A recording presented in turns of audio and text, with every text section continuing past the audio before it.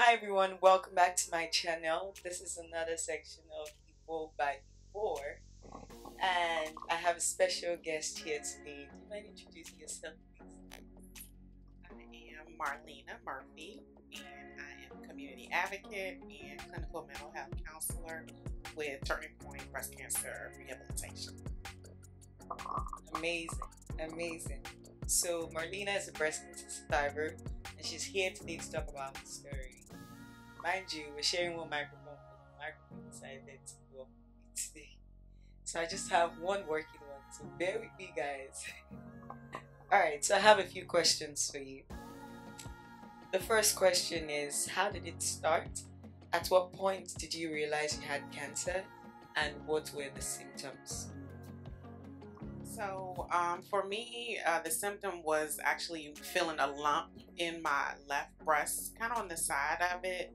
And this was in May of 2018 when I felt it and contacted my primary care provider. Once I contacted my primary care provider, they asked me to come in, and she felt it. And it didn't move or anything like that. It was literally a lump. I was doing my normal monthly breast checks in the shower, and I actually could only feel the lump when my arm was lifted up. So I couldn't feel it when it was down, but I could feel it when I was lifting my arm up. So, it's just important to be able to, when you're checking your breast, to check in all types of ways, up, down, your arms on the side, or whatever, because you never know what you may feel. And for me, I was, very aware of my body and what was normal and what was not. And feeling that lump, I knew something was not right. And that was 2018 when I was originally diagnosed. And so when I was diagnosed, it was stage 3 triple negative breast cancer. And then fast forward, I had a recurrence in 2022, March, and it was a different symptom. My left breast had been swollen, but then eventually I felt a pain under my right armpit, and I didn't even know that a swollen breast was a symptom of any kind of breast cancer. But I soon found out that it is a symptom of one other type of breast cancer, which is inflammatory. So I'm thinking, oh my goodness, do I have inflammatory breast cancer? What's going on? But when I felt the pain under my right armpit, it was like a little pinball, sound like a pinball machine, like a pinball feel. And that area moved, which was completely different from when I first experienced breast cancer. It was a lump, it wasn't going anywhere, it was just there.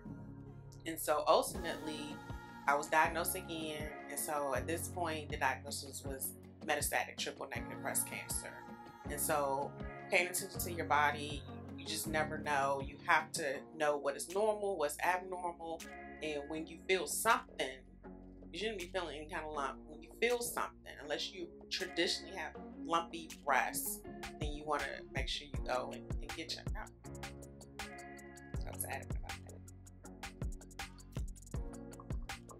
All right, so you said it was metastatic because it had moved from one breast to another, but you don't have it in any of like your lymph nodes or none of that.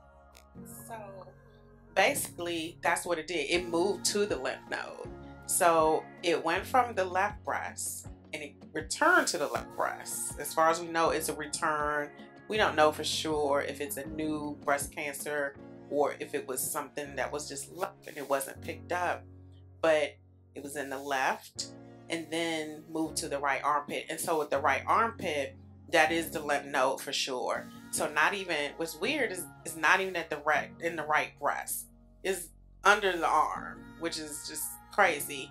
So, I don't know if it traveled through the lymphatic system, if it's just a brand new breast cancer that decided to just pop up under your armpit.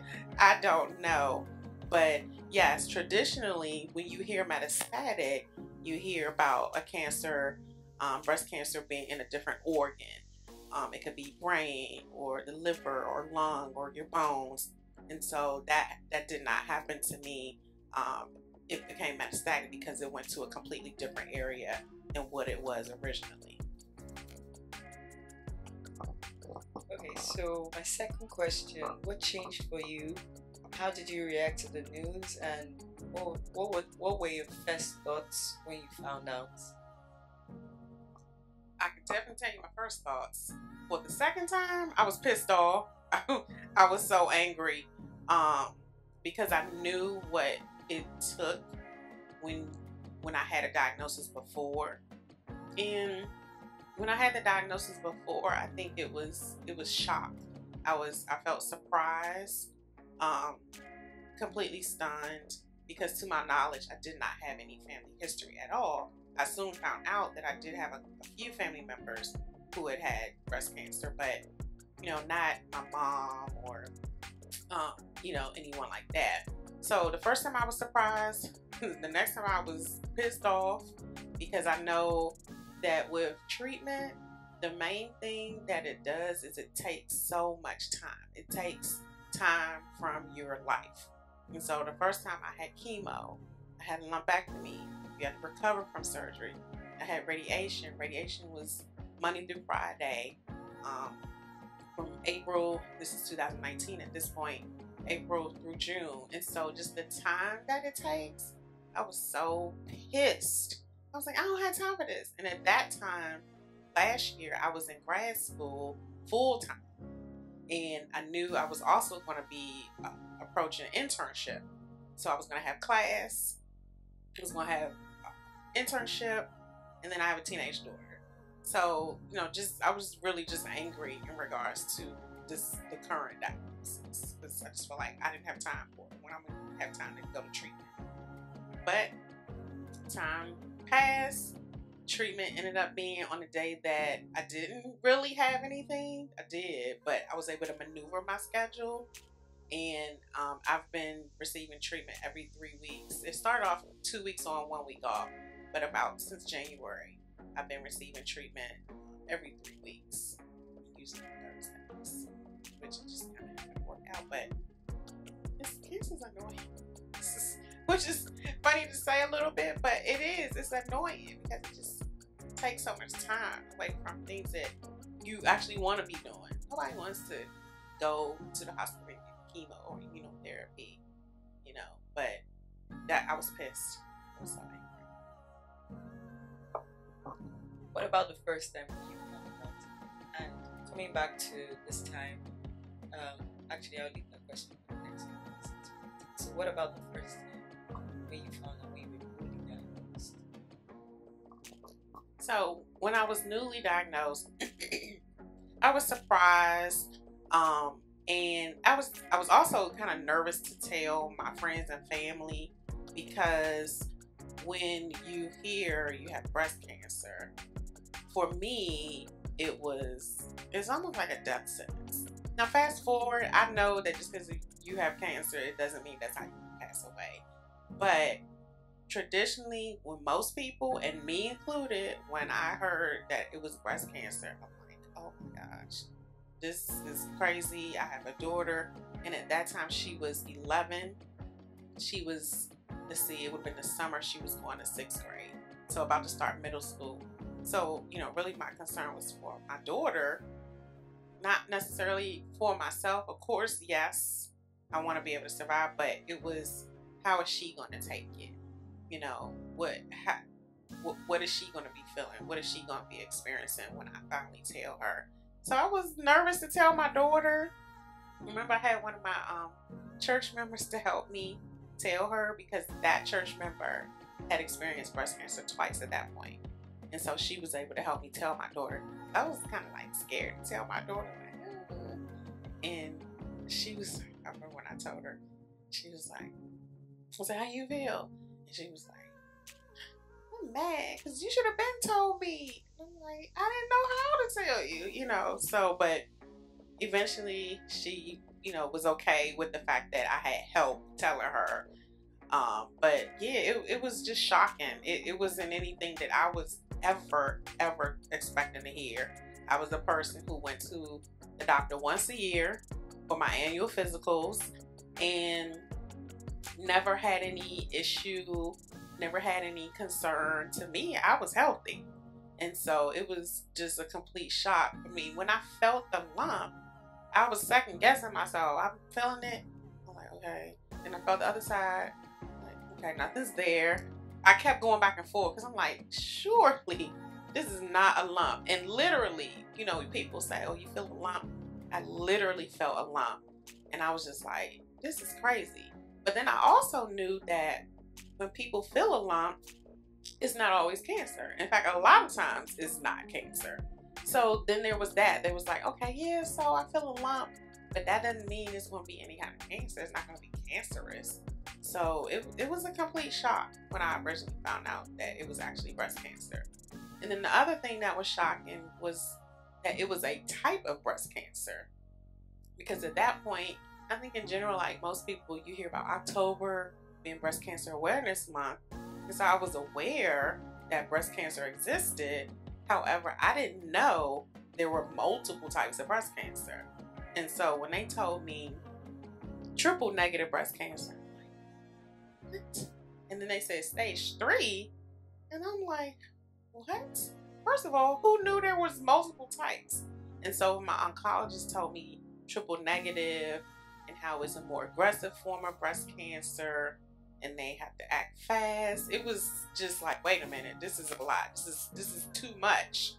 Just from going to thinking I'm healthy and then all of a sudden I have this breast cancer that's one of the most aggressive forms. Completely shocked. Completely shocked. All right, so you started like my next question, but I was still asking anyways. So how did your family and friends take it, and did you feel the need to? I know you said you got help to talk to your daughter, but like, did you feel the need to like talk about it in public, like to your friends and family, you know, or was it something you just didn't want to talk about? So one of the first people I told was my best friend, who lives in DC. And I felt safe telling her because her mom had actually passed from cancer. It wasn't breast cancer. But she had experienced, you know, her mom's death. And so I felt comfortable telling her. And then there were other friends and family members that I knew I had to tell myself directly, whether it was on the phone because they weren't here or in person. And so I found myself consoling them when I had to tell them. I mean, that was very real. And it was almost like I felt kind of bad having to tell them because I knew they would be sad. And so I found myself like kind of consoling my family and friends when I had to tell them. But originally I was gonna be kind of private because I tend to be a private person before breast cancer. And it was like one thing after another. My car, my faithful Toyota Camry, my car needed a new engine. This is all during the time when I was diagnosed. And that's like $1,000+ that I did not have. And I remember telling one of my friends, and she was like, you need to do a GoFundMe. And you basically need to tell everybody that you're going through a breast cancer diagnosis. And I'm like, yeah, nah. I'm not trying to do that. And she was like, you need to put it on Facebook. I'm like, yeah, I'm not doing that. I'm too private. There's no way I'm letting all these people in my business. And so ultimately, it was my best friend. It was another friend. Like, it was at least 3 people that insisted that, yeah, that's what I should do. So I did it. I put my story out there just because of the GoFundMe that I set up. And at that point, people knew. And basically, I don't know if I was too surprised, but I guess I was surprised at like the overwhelming support financially and just people reaching out, people that I went to elementary school with, junior high school, college, like all these different people. So I really felt loved, and I really felt like me telling people was the right thing to do. And then really me telling people also helped me to be able to meet other women who had experienced breast cancer diagnosis. So yeah, I was going to keep it private, but I didn't. And so now I tell my story. I tell it so other people can be aware and have some kind of inspiration and be encouraged that even if you have a breast cancer diagnosis, it doesn't mean that your life is going to end. If you have a purpose, we all have a purpose, and you can still fulfill that purpose. That played into me going back to school to get the master's in clinical mental health counseling. Like, I'm not going to stop just because I have a breast cancer diagnosis. People can still live their lives and do what they feel they need to do, even despite a cancer diagnosis. Thank you for sharing that. My next question, tell me about chemo and radiation. That you did radiation. How was the journey mentally, emotionally, spiritually? How was the journey? So, in general, with chemo, I knew that the side effects are you lose your hair, you may have nausea, you may vomit. And so nobody likes to vomit, but I really, really don't. So I'm like, Lord, please, I don't want that to happen. I don't want that. And what do you know? I never felt nauseated. I never had to vomit during chemo. My hair did come out. And one of the things with chemo that first time is part of the chemo that they gave me, I had to have Benadryl. And so this Benadryl is the Benadryl that basically goes like right to your blood. And so I always had to have somebody to take me to chemo. There was never a time where I could just drive myself. Not under those circumstances, because you would basically feel like you're hot, like you couldn't function. And so I was fortunate enough to have friends and family, my church family. Somebody always took me to chemo. So I would say I felt fatigued slightly, but the hair fell out, and pretty much I would rest. I would do a lot of resting when I was on chemo that first time around. And then the radiation for me is what brought on the fatigue. And the fatigue was so intense with radiation, it's quick. You're in and out, maybe like 30 minutes. And it's Monday through Friday. So the first couple of times, I think somebody did probably take me. But then once I realized, okay, this is not bad. This is just quick. I started jogging myself. But ultimately, that fatigue hit. And I was like, oh my gosh, please let me get home. Please let me get home. Because you just want to get to your destination and go to sleep. That's how intense the fatigue made me feel when I was under radiation. And then the physical aspect of radiation is that you don't feel it. You don't feel that you're being radiated, but eventually your skin starts to break and it burns basically. And it was crazy. And then once I finished with the radiation, I took these chemo pills. And so the chemo pills, for me, my side effects included my hands darkened on the inside, bottom of my feet were darkening, my face darkened, and then it would make my heart race. And it would do it like if I had to walk, not even like a power walk, just like walking in general, maybe 15 minutes. Let's say a 15-minute straight walk. And then my heart would start racing and I would have to like sit down and wait till it stopped. And so the key moment for me during that time was a friend asked me to walk up Stone Mountain. And I had never been to Stone Mountain. I was excited. I was like, oh yeah, because I like going on walks. I like being outside with the walking. And I like trail walks and nature walks and those sort of things. So I was excited. And I couldn't even get halfway up the daggone mountain because my heart started racing. And so I told my friend, just go on and I'll just wait here. So you can like sit down, whatever, it's like stones, whatever, you could just sit. So that's what I did. But I didn't realize how impactful that was until I had a follow-up appointment with my nurse practitioner at my radiation oncologist office. And I was telling her the story about, oh, I tried to climb up Stone Mountain, but I couldn't because my heart, blah, blah, blah. And I started busting out crying. Like, like boo-hoo crying as I'm telling her the story.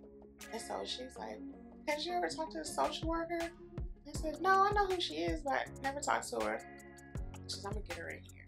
So she left out. Social worker came back, telling her the story, crying, boo-hoo crying about not being able to climb up Stone Mountain. So she asked me, had I talked to a therapist? And I was like, no. Because at this point, me taking the chemo pills, it was the end of my treatment. So I'm like, no, I'm good. I got through chemo and lumpectomy and radiation. I'm, done with these pills just about. And she was like, I think you need to talk to a therapist. I was like, okay. And so she told me what to do, look at my insurance and look that person up or those people up. A website called Psychology Today. And so I did. And I ended up getting a therapist because I did not know the impact that breast cancer was having on my mental and emotional state. You kind of go, and you're going to these appointments and, you're checking off the list. Okay, I'm doing the chemo, check. I'm doing this, check. And so, although you have time to sit down and relax, you don't have time to sit down and think about how you're actually feeling with this whole process. Because for me, the process was so new and so different. Mind you, I was only used to going to the doctor once a year. And when I got diagnosed, I had appointments, some kind of medical appointment every single week. I'll never forget this. So I was diagnosed in June 2018. I started treatment in August. And so between those 2 months, I had a medical appointment of some type every week other than July 4th. And then when I started chemo, that was every other week for a certain number of weeks. And then it was every week. I remember that every week was like 12 weeks in a row.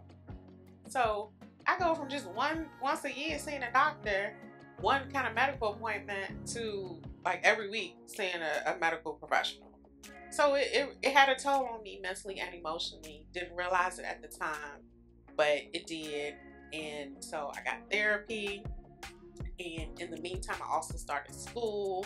That was something that I knew that I should have gone back to school before breast cancer. But when I got the breast cancer diagnosis, it was like, yeah, you need to go ahead and go back to school. And so I did. I started back to school in August of 2020. And then it was a 3-year program. And then, of course, in the midst of that was the second diagnosis. And the first therapist I had that person for that season of after treatment into beginning school. And then I like to say you kind of, it's okay to like transfer therapists. So I had a therapist for one season of my life. And then I knew I needed a therapist for the next season of my life, which was school at that point. But yeah, the mental and emotional toll that breast cancer had on me was, I just didn't think about it. And none of my doctors mentioned it, which makes sense because they want to make sure that they are actually getting the actual cancer. And kind of, I guess, maybe an afterthought is your mental and emotional health. But it really should be forefront, first and foremost, in addition to, the physical treatments that you're getting. All right, thank you for that insight. I just have one more question. So I'm sure I can't stress how important a good support system is.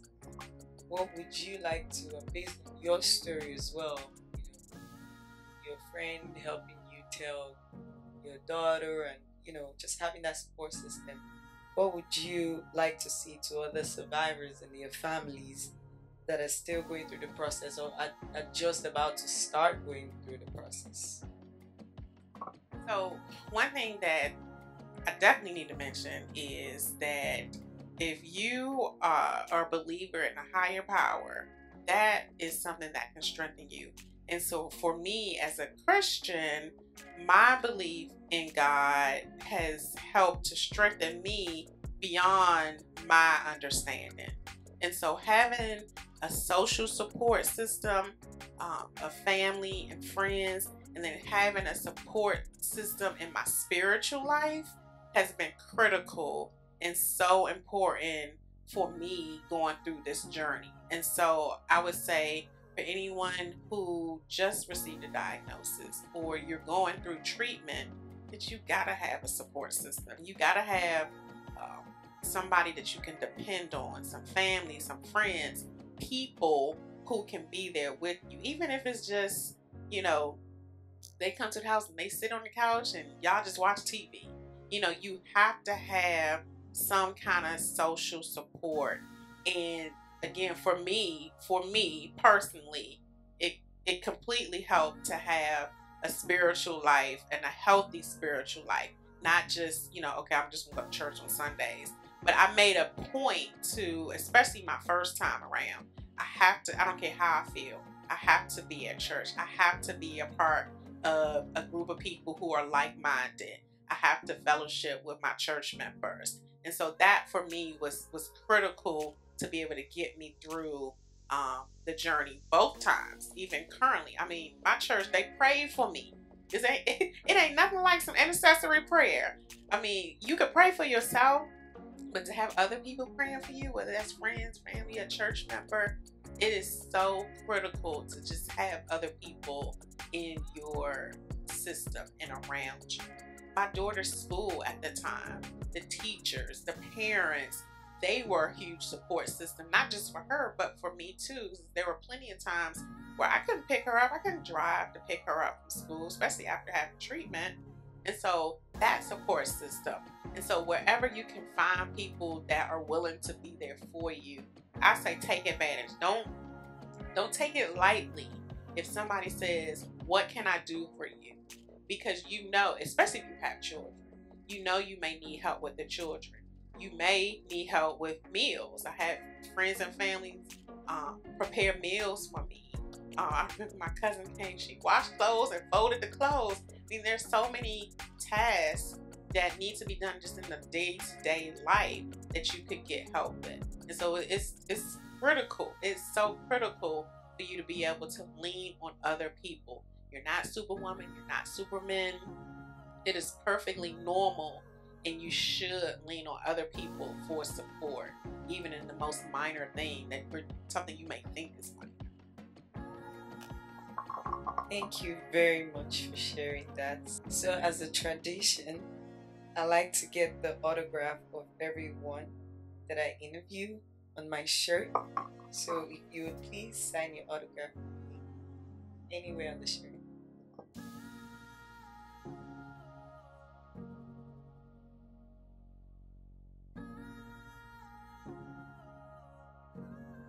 All right.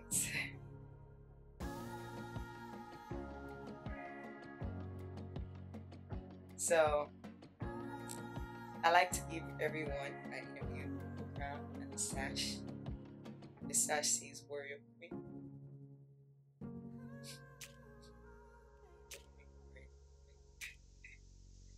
So this is just to remind you, you're a queen, you're a warrior.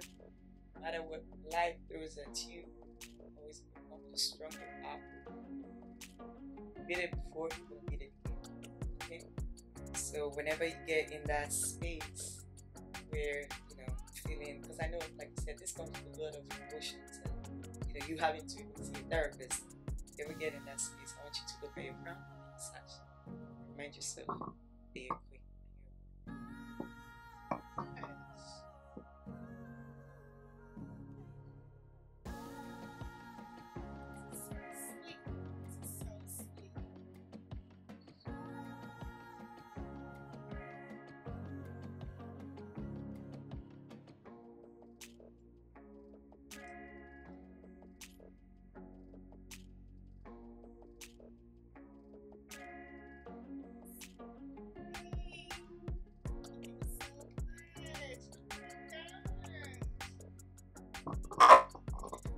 I'm glad you love it. So, do you have any final words to say to everybody before we close this session? So, final words, I would say that during the month of October, with it being Breast Cancer Awareness, we are aware that breast cancer exists. And if you are a patient or survivor, someone who knows someone, take the time to reach out to one another. Take the time to reach out to someone who's experiencing a breast cancer diagnosis and just see if you can talk to them on the phone, or go take them to a movie, or go to their house or invite them over. Just spend some quality time with them, because the one thing for me during this second diagnosis, what I've asked people for is, let's just be normal. Let's just hang out. Let's go eat lunch. Let's go eat dinner. And so to help someone experiencing a breast cancer diagnosis to feel normal, that could be everything. So that's the last thing I want to say. Thank you very much, and thank you so much for coming on my platform. I really enjoyed this session despite all the backstage issues, but we still made it work. So thank you everyone for watching, and I'll see you guys in my next video. Bye.